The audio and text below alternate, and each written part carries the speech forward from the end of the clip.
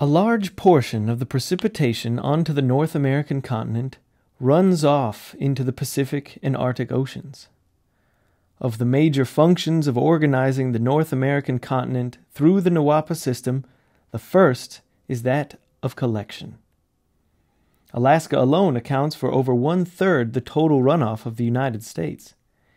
If you look at the region, including the Yukon Territory, NAWAPA will create reservoirs on every one of the major rivers of this region, the biggest components being the Yukon and the Mackenzie River basins.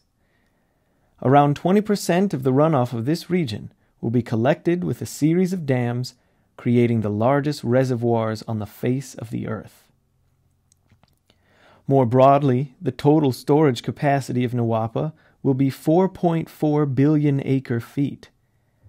Now, because for most of you that number might not mean anything, you should know that the largest reservoir existing in the U.S. presently is Lake Mead, formed by the Hoover Dam, with a storage capacity of a mere 35 million acre-feet.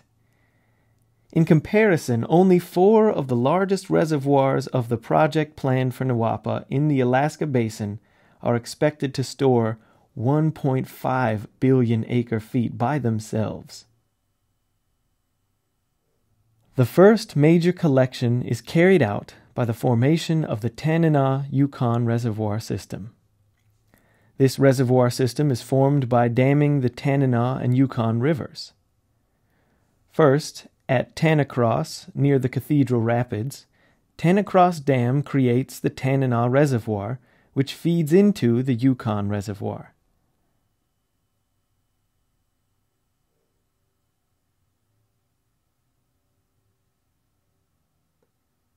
The Yukon Reservoir is formed by reversing the flow of the Yukon River. This will be accomplished by the 900-foot Dawson Dam just south of Dawson.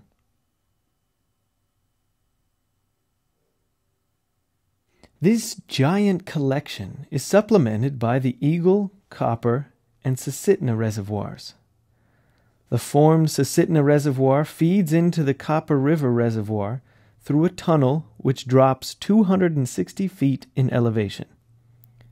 With that added collection, the Copper River Reservoir, formed by the construction of the 2 largest dams ever built, supplement the Tanana-Yukon system through the 30-mile-long Alaskan Tunnel bored through the Alaskan mountain range.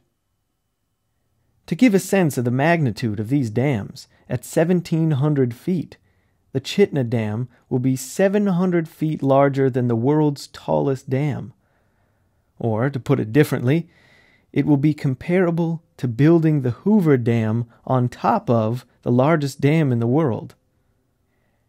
Having increased the power of runoff water to accomplish useful work, the enormous Alaskan Yukon collection of reservoirs will provide regulation, navigation, and a complete transformation of the biosphere and noosphere environments.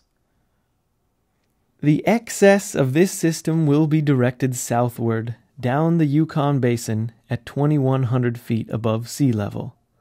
The flow is lifted 300 feet at the Taku Lift. Here, a major addition by the Liard River system also, at 2,400 feet, is brought across the Mackenzie River Basin to contribute to the collection. Continuing to collect flows along a series of rivers on the coastal mountains, the water is brought south to the second major inflection point, the Fraser Lift. At the Fraser Lift, another addition from the Mackenzie River Basin is added to the NAWAPA collection via the Peace River Reservoir, and a large portion of the total flow is pump-lifted 670 feet into the Rocky Mountain Trench to an elevation of 3,000 feet, requiring 6,800 megawatts of power.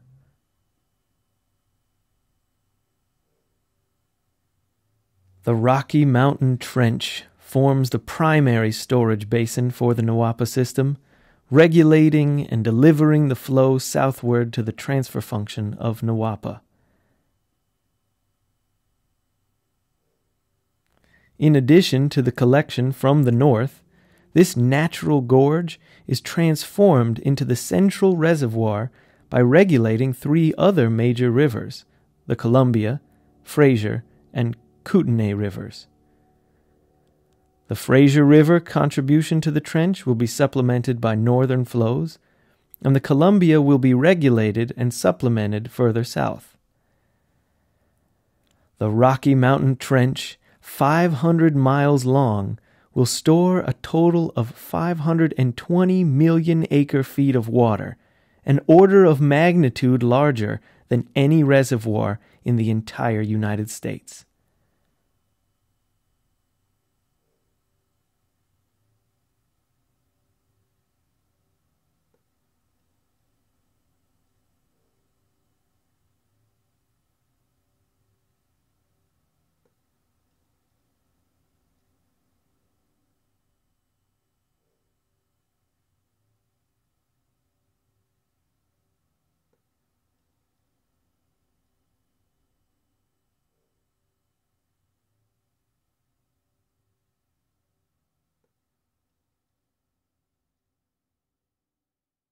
When sung from the right throat, creation can be a wondrous word.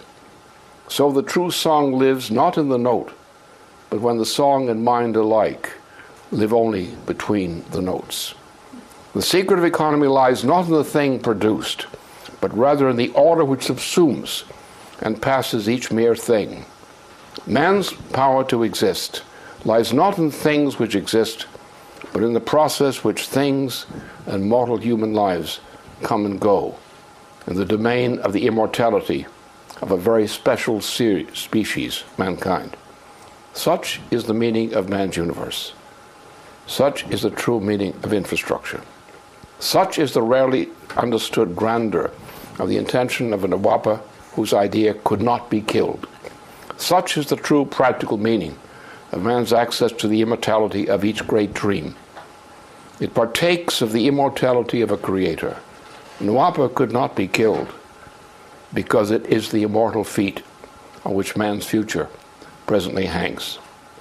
So be NAWAPA in our present hands.